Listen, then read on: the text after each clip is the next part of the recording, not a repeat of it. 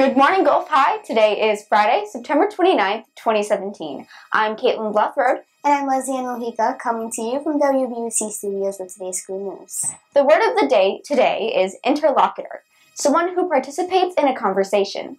Could you use that in a sentence, Leslie Ann? Sure, Caitlin. The delusional man wandered down the street, conversing with some invisible interlocutor. Attention all students. School lunches are free until October 20th. The options are limited and will not match up with the online menu.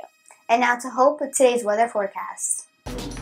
Today's weather forecast includes a high of 92 with a low of 77 and a 40% chance of rain.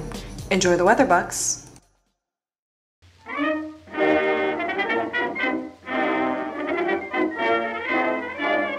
Today in history.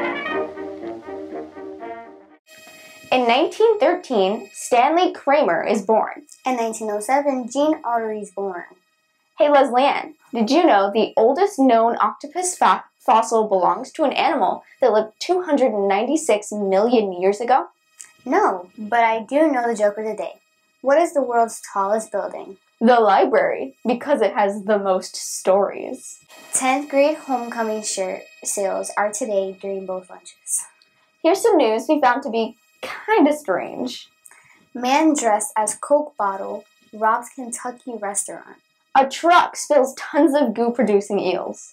Don't forget to pick up your homecoming permission forms. They will be available in the front office and the media.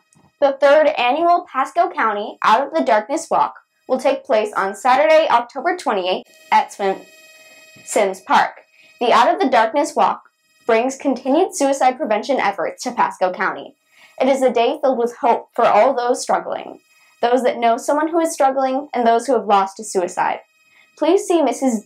Hahn, social worker, located in the front office for more information. Girls and boys soccer conditioning and open soccer will be held from 2 to 3:30 on October 3rd and 5th.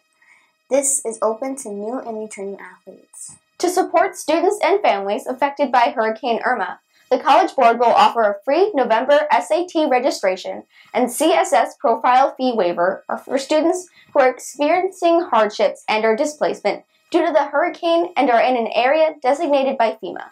Students who are registered for the November SAT should call customer service to receive a refund of their registration and late fee.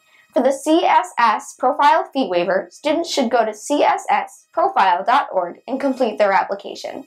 For more information, please refer to our scroller. That's all for our news. Have a great Save the Koalas Day, Bucks!